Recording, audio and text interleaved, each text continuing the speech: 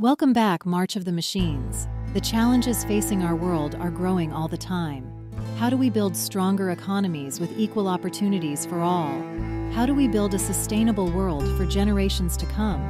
How do we protect our cities and harness the power of technology for our common benefit? Humanity has always been good at forward thinking. Inequalities, sustainability, urbanization. The world is changing today. We stand on the brink of a fourth industrial revolution, one that will transform the way we work, the way we live, and even what makes us human. There's a group of technologies that are combining to create transformation across almost every industry at the moment. And those technologies include things like artificial intelligence, 3D, printing, robotics, big data, and then some things in on the sort of life sciences front in terms of genetics and medical imaging.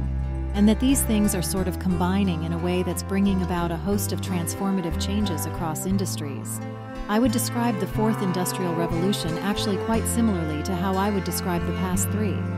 And that is technology that leads to massive gains in productivity, and massive gains in productivity mean substantial improvements to everyone's quality of life.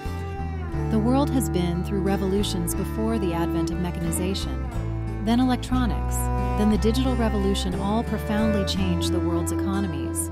But this revolution could be even more disruptive. I think in previous revolutions, you could really talk about them as industrial revolutions. What was changing was how things were made. Factories industry, often heavy industry in particular. Here you're seeing transformation across really a whole range of not just industry, but services and the creation of whole new business models that didn't exist before. What's different a little bit about this particular revolution is that it gets into a whole range of things that people only thought were ever only possible for humans to do. Jobs that were human jobs before aren't going to be human jobs anymore. At the heart of this fourth revolution is artificial intelligence, the ability of machines to match and perhaps one day surpass the cognitive ability of their human creators. What's happening now is a big deal. It is making a big difference in the way people live. The way people interact with each other. It is sort of obliterating distance. It is in some cases removing humans from tasks that we once thought were the sole province of the human mind. These analytic tasks that we thought only a human brain could do, we're suddenly finding that algorithms can do that. Machines can do. These are early days in the brave new world of artificial intelligence, but the potential benefits are vast. What are some of the liberating benefits of artificial intelligence? They're actually a lot if you think about something just like driverless cars. Autonomous vehicles, which is one use of AI that people are talking about that could have a really liberating impact on a lot of people's lives. If you think about older people who can no longer drive, they're very shut in their houses right now, very dependent on others for transportation with driverless cars. They would be able to go about their daily life.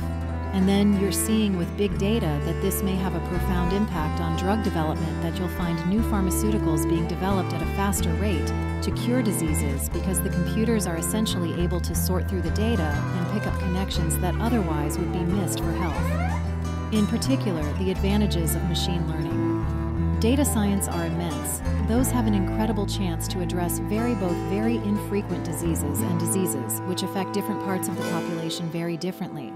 If we're going to cure cancer, it's probably going to come through data science, but there is potentially a darker side to this technological revolution. One which could profoundly change the world of work as we know it. It'll cost jobs in the areas that see the biggest advancements. First, a good example of that is feasible over the near term is truck driving. You have self-driving trucks. You don't need the 3.5 million truck drivers that you have right now in the US. What is key as part of this revolution as productivity goes up, as the economy continues to evolve and new jobs are created? You need to make sure those displaced workers are given the skills to move into these new positions. But that's what's key. Will all of them be? No, but I think the key point is, you need to make sure if you've lost 3.5 million jobs in one sector, how do you create more than that in another sector? And I think in past industrial revolutions, that's what we've seen happen. And hopefully, thanks for watching.